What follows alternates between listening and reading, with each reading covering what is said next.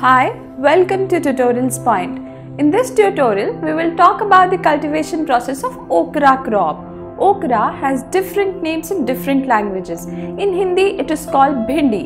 The botanical name of okra is Abelmoschus esculentus and it belongs to the family Malvaceae. Okra plant is a perennial semi-woody fibrous herbaceous plant with an indeterminate growth habit. The plant grows 3 feet to 6 feet in height.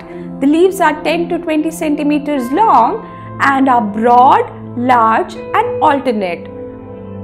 It has palmate leaves with stipules. Let us now see the suitable climatic conditions for the cultivation of okra crop. Okra grows annually in temperate climate. It is cultivated throughout the tropical and warm temperate regions of the world. It reaches maturity in 50 to 65 days of its cultivation. Bhindi crop is susceptible to frost. The ideal temperature for the cultivation of bhindi crop ranges from 25 degrees centigrade to 33 degrees centigrade. The seeds fail to germinate below 20 degree temperature. Let us now see the stages involved in the cultivation process of okra crop. The stages are land preparation, drip irrigation arrangement, seed sowing, weeding and intercultural operations, pest and disease management, flowering and fruit formation and harvesting. Let us now see how the land is prepared for the cultivation of okra crop.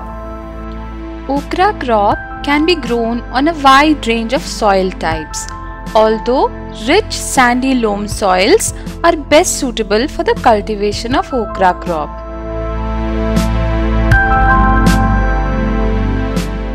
Plow the land 4 to 5 times to attain 10 to 20 centimeters depth into the soil. Chisel plow can be used to attain this depth. It is most important that the soil is well drained and is not clogged with water.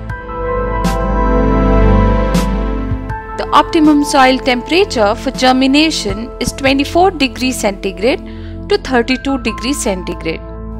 Apply farmyard manure, neem cake, superphosphate and furadon during the last plowing. It is slightly sensitive to excess soil acidity and the optimum soil pH range for okra is 6.0 to 7.0. Level the soil with clod crusher. Leveling will be followed by arranging drip irrigation system for the field. Let us now see how to arrange drip irrigation for the field. Drip irrigation saves water and fertilizer by allowing water to drip slowly to the roots of plants, either onto the soil surface or directly into the root zone through a network of valves, pipes, tubing and emitters. Overhead irrigation wets the plants but produces runoff. In contrast, drip irrigation is a much more controlled irrigation method. It works by exposing the roots to a direct supply of water. Drip irrigation system releases water in a slow and steady fashion and controlled amount of water is supplied to plants at regular intervals. Let us now see the seed sowing in drip irrigated field. Seed treatment with fungicide Bavestin powder reduces the chances of soil-borne fungal infections. 3.5 to 5.5 kg of seeds are required per 1 hectare. Seeds are sown at a spacing of 25 into 60 centimeters. The seeds are dribbled into the soil up to a depth of 5 centimeters on both sides of the drip pipe.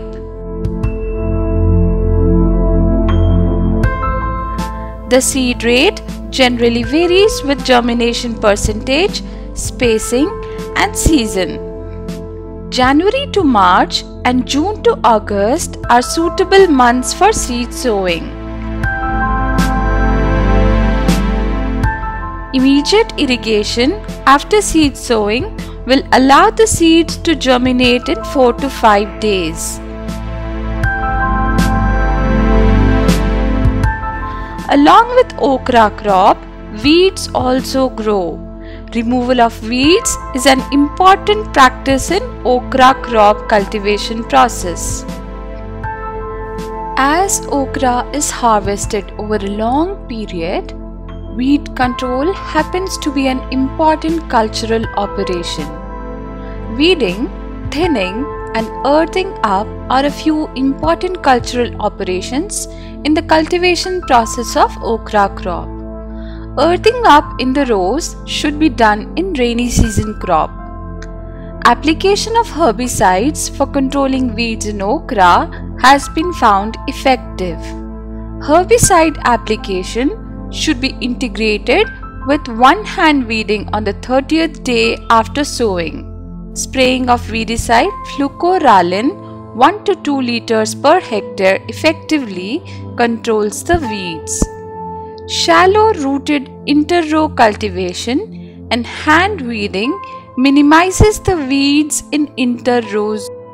The major pest attacks in okra crop can be caused by fruit borers, white fly, aphids, leaf hoppers, ash weevil and nematode. To control fruit borers, pesticide azadirachtin can be sprayed. To control white fly and aphids, spraying of dimethoate is suggested. To control leaf hoppers, pesticide thiamethoxam can be sprayed. Ash weevil can be controlled by the application of carbofuran 3G at 12 kg per hectare. The major diseases that can attack okra crop are powdery mildew, damping of fusarium wilt, cercospora leaf spot and yellow vein mosaic virus. To control powdery mildew, fungicide Pavestin can be sprayed and damping off can be controlled by drenching the soil with dithane M45. To control fusarium, fungicide Kyrathane can be sprayed, and to control cercospora leaf spot, spraying of fungicide Zenep is suggested.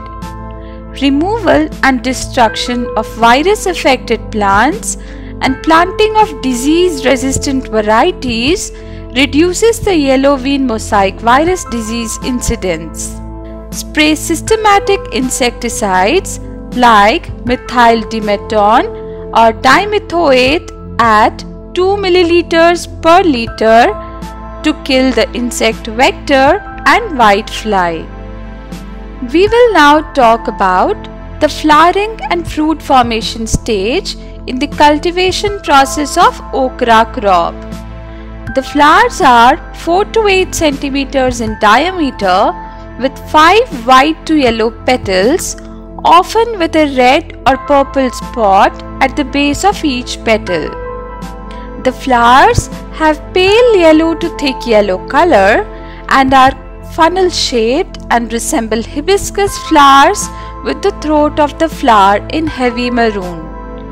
The stalk which supports the flower is called a peduncle. The stalk which carries a cluster of flowers is a pedicel. The fruit is a capsule up to 18 centimeters long with pentagonal cross section containing numerous seeds. Mature pods burst open, releasing round, very hard, dark green or brown seeds. When one pod is harvested, another one grows in its place. Pods first appear at the base of the plant and grow upwards. Pods are ideal for harvesting when 10 to 12 centimeters long. they get very tough and stringy if allowed to stay on the plant.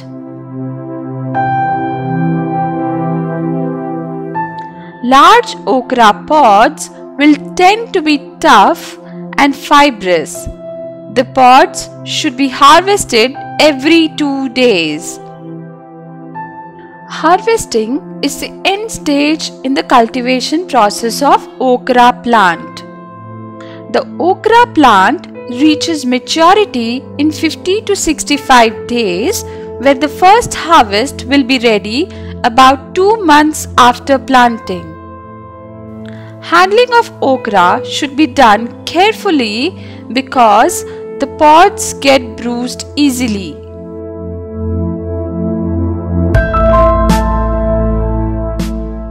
The plants can produce for 20 to 22 weeks.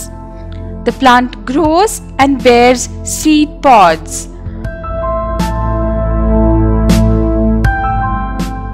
The average yield varies from 5 to 7 tons per hectare in summer and 8 to 10 tons per hectare in the rainy season. Thank you for watching our tutorial on the cultivation process of okra crop. Stay connected with tutorialspoint.com to watch our next tutorial on the cultivation process of a different crop. Tutorialspoint.com. Simply easy learning.